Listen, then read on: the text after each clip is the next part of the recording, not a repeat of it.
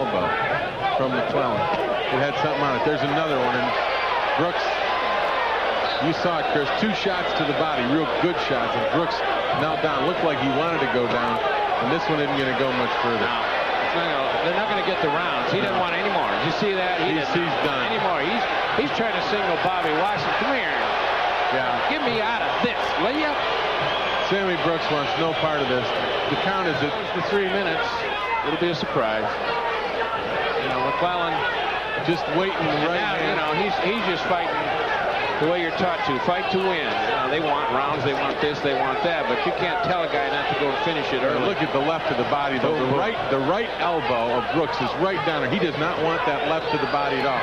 Goes down again, right in the corner. That's it. Bobby Watson will stop the fight. It's over.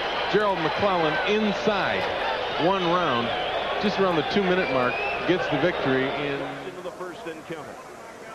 McClellan's come out with a real good jab. A big right hand. Right off the bat, Jackson's in dire trouble. McClellan looking to finish him up seconds into the fight. Pummeling Jackson. I'll tell you what, they're going to stop this if he doesn't offer up a punch. This fight's going to be over. He should go down and take an 8 count. I'll tell you, it gets better than getting hit like that. Relentless attack by McClellan, and finally Jackson going down. Sort of. Back comes McClellan. I'll tell you what McClellan doesn't want to do is get a little overconfident sloppy, because Jackson can punch. And down goes Jackson for the 2nd time.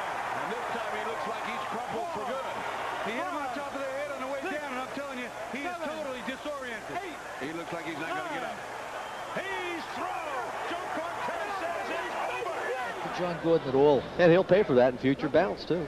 Without question. I mean, he certainly has to keep his elbows in tight. There. The big left hook, and bounce off the mat goes John Gordon. His hands held a little bit higher.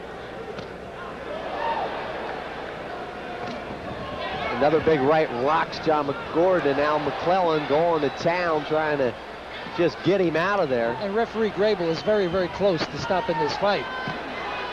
Gordon, another right, and that'll do it. It looks like that's it. Dale Grable will stop the bout about 1.5 minutes into round number 2. Gerald McClellan continues his KOs. Hey, the crowd loves this kid. Big knockout. 145 of round number 2. A big right.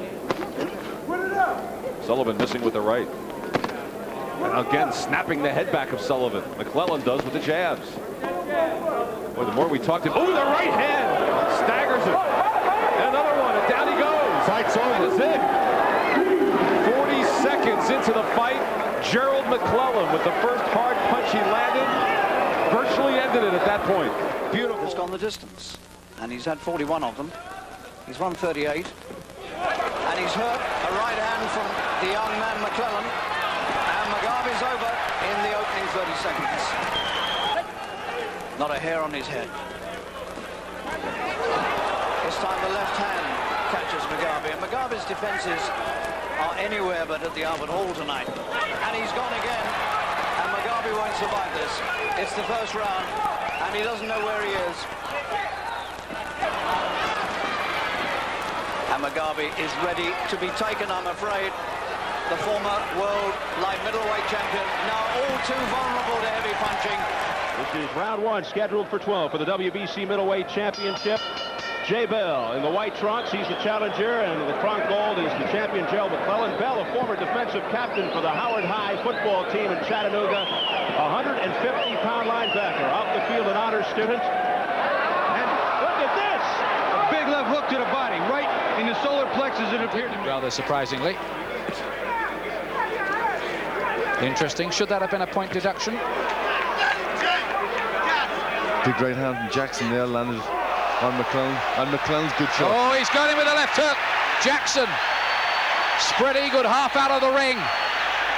And Julian Jackson, the big concussive hitter, is in trouble himself now. This could be the end of his reign. Right hand. He can't take more of that. He's down again. This is the second knockdown of the round.